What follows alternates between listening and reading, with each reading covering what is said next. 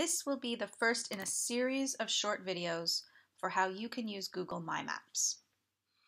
First step, go to your Google Drive. Find the folder that you want to house your new map in.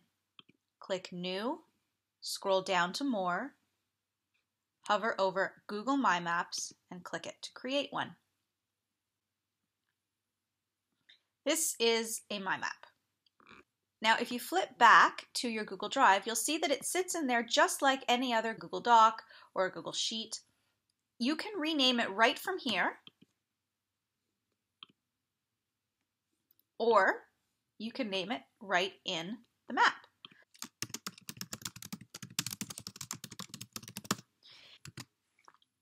You could put in any description that relates to the map, or you could actually use this space for instructions for your students.